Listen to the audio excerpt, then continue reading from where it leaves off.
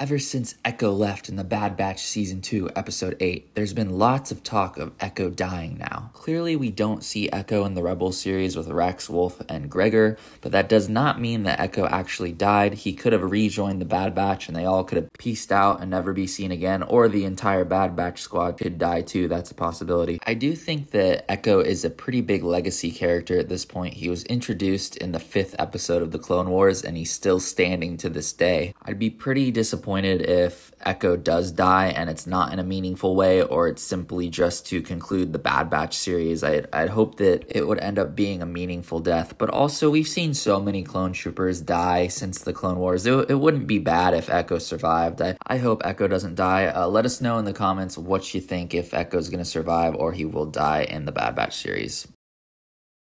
Be sure to subscribe so you're always on top of the latest uploads.